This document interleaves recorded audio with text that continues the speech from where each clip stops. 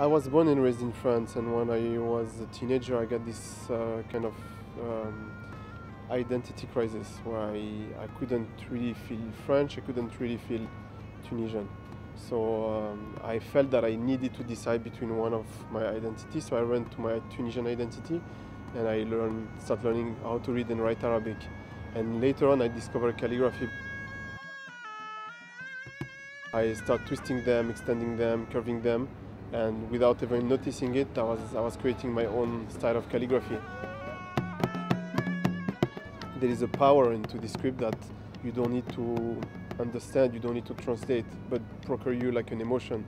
And this is like music, you know, sometimes you can appreciate the melody of music without understanding the lyrics. Today I use calligraphy as a way to actually build bridges between culture and people and generation.